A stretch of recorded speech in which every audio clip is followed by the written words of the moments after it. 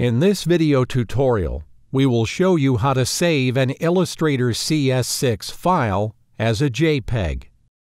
Launch Adobe Illustrator CS6. Select the contents of the file with the Selection tool.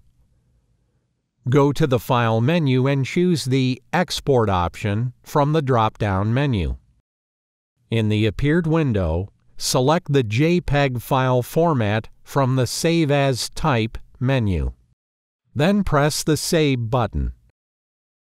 In the following window, set the JPEG options and press OK.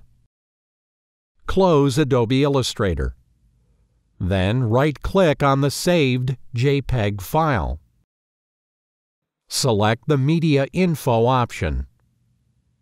As you can see, this file has been successfully saved as JPEG.